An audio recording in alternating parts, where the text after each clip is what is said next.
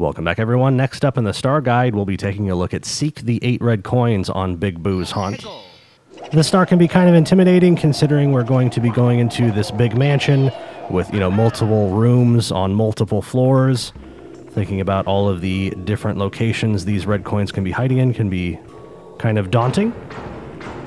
We'll be starting here in the famous piano room.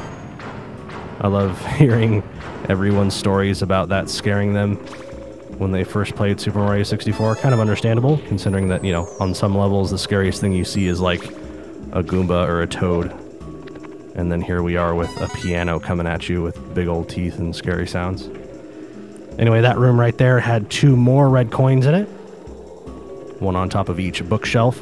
I took a dip into that room with the Mr. I and the Boo and then quickly realized that that's not where I wanted to be at all. So I quickly did a U-turn and came into this room. Kind of went the wrong way again here. I could have just gone into the final room going clockwise on that first floor. It would have led to this room right here, and then I wouldn't have had to deal with that bridge, but not a big deal there.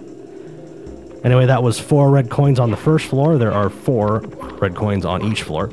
So we'll move on up to the second floor now.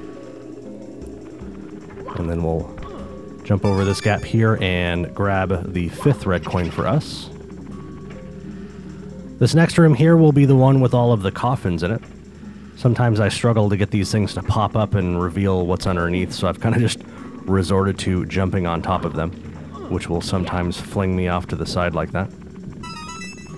Other than that, try not to get smashed by the short end too, versus the long end. I don't know how else to describe that, but yeah, I seem to get smashed by the short end more than the long end. And finally, the 8th red coin for us is going to be in this room here with that trap door on the floor.